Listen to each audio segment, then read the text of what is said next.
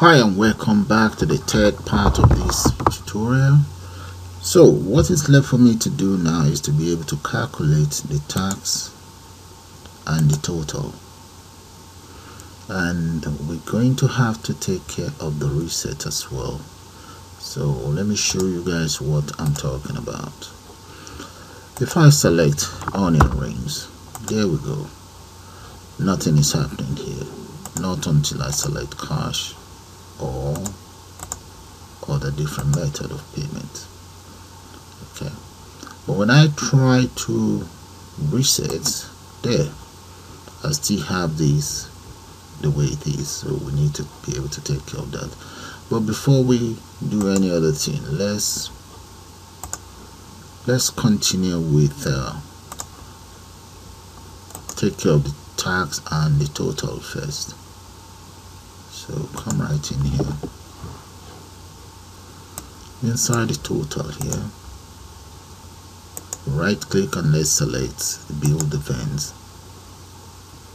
and there we go, inside total. But there's one thing I'd like to draw your attention to, that is my tax right there, tax rate. So back inside the total, I'm going to be using that very tax rate.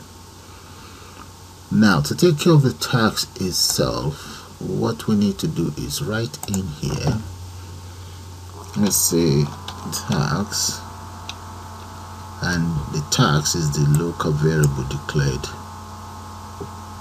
that is a global variable actually. That is it right here, that's it. So I'm going to assign all my values in here now. So come back in here, tax as equals,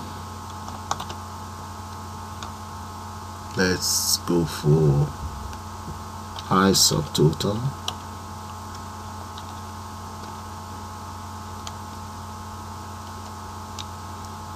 we multiply that by tax rate that you guys saw up there earlier on, close that, and let's divide it by 100. That should give us our tax. Now for this very tax, we need to assign it inside this very text box. So let's find out the name of that text box. It's called tax rate, it's called tax, and this one is called total. Now let's go back inside our code. So come in here, tax equals, let's say equals I tax, there we go, and total equals I tax plus subtotal. So let's copy this subtotal and just add it there, paste. Right, so I'm going to try out the cash and let's see how that's going to work, then we take it from there. Okay, enter a value there,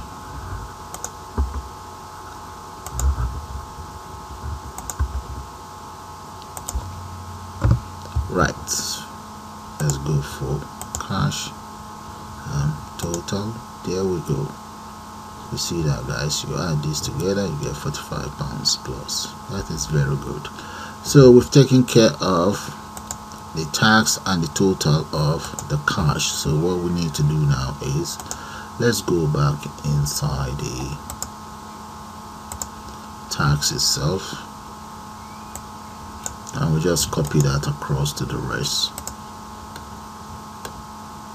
Now these very lines of code here, I'm going to copy that, just these lines of code, copy and paste that right in here. That is for the debit card, and we need to repeat the same thing for the MasterCard, paste, and for the Visa card there. Okay, one other thing is We can always combine all these various cards. Well, we'll just leave it like that. It's the same lines of code anyway. Let's run it and see. Okay, supposing we want debit card, and that's what we want. And we want cola and water. We want strawberry. So 4 of those. Vanilla shake, 7 of those. Click total there, guys. So that is fine. Okay, so reset. But we need to be able to reset this. Now let's exit, come right in here, and okay, let's reset all of these checkbox. I'm going to go into the reset, right click and select build event right there. So the very first one I'm going to reset. Let's enter the lines of codes in here, right underneath here. So the very first one is going to be fries dot, that will be value, make that false there. The second one, let me copy this. So the second one is going to be, maybe I should just create a procedure because this will take a long time. So I might as well just, let's delete this and come right here, right underneath here. I'm going to create a sub procedure there that will be called. So I'm going to come here, let's give it a name.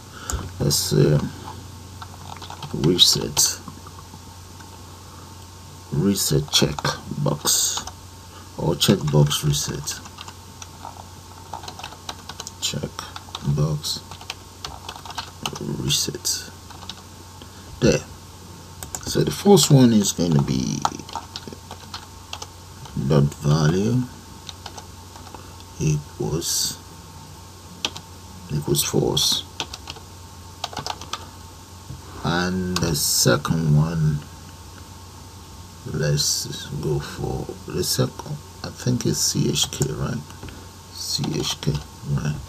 And the second one is CHK salad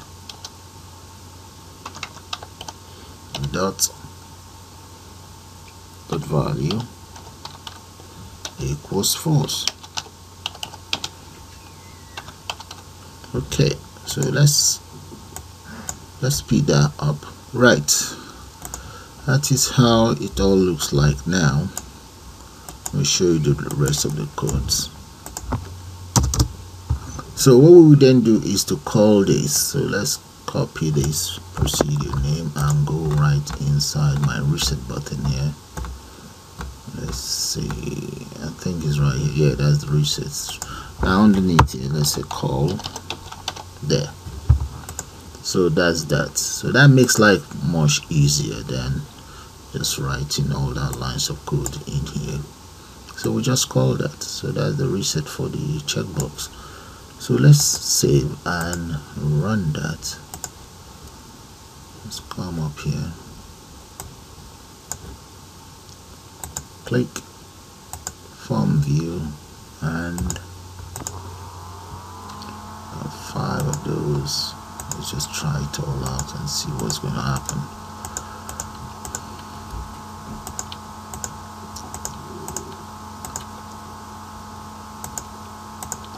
And the other thing, let's see what's going to happen first before I decide. Okay, select, that's going to be cached there. Now let's reset. The reset works, but all of these are not disabled, so we need to disable everything we have in here. Okay, I think we can always either call the content, because when we run the program first, what happen is, see, when I run it at the initial state, what happened, this is it, click on it, you see the form load, all of these are disabled, so I can always call form load inside the reset as well. So let's come back in here and just right click on the build the event for the form load. This is the form load, so let's call that and see what's going to happen there. So let's go straight into the reset and call form load as well. Right, save that and give the reset a go one more time.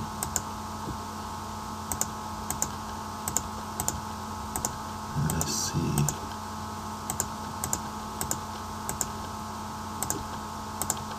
Okay, select one of these, total, reset. Yeah, that's what I want. That's fine. Okay, that is fine.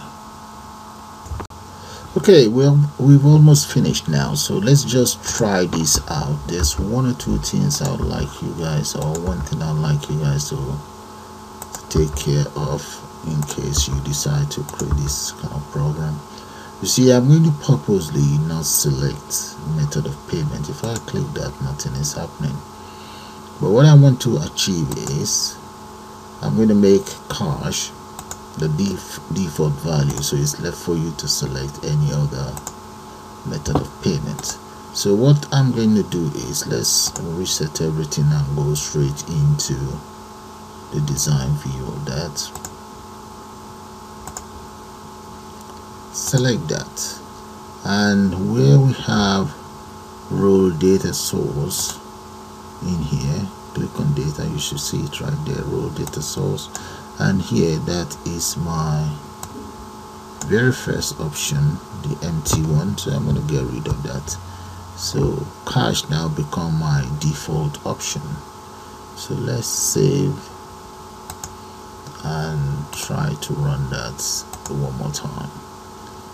Okay, so we still have that. Let's go back into the main design.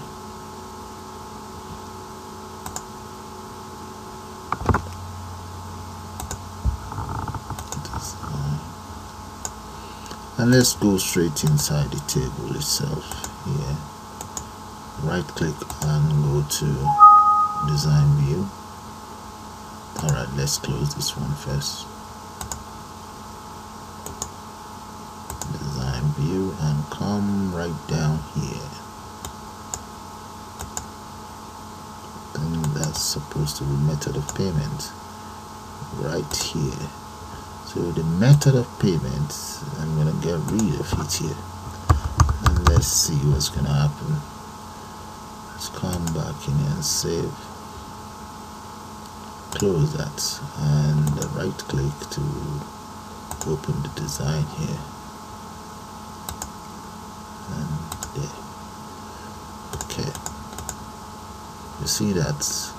So we now have this as the very first one. Okay, if we have that as the very first one, we want something in there. So what we need to do is let's go back inside the table, and we have a default value. We're going to close this. I'll come to design, close that. Now come right in here, right here, design view, and let's come to the default. Select this, let's come to default value. So the default value in this case is going to be cash. That's our default value. Let's put it in a quote.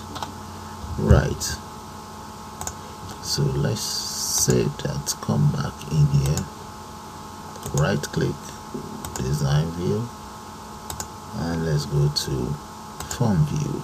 Now we have a default value in there. You see that, guys? So that's much better now. So you now have the option of changing.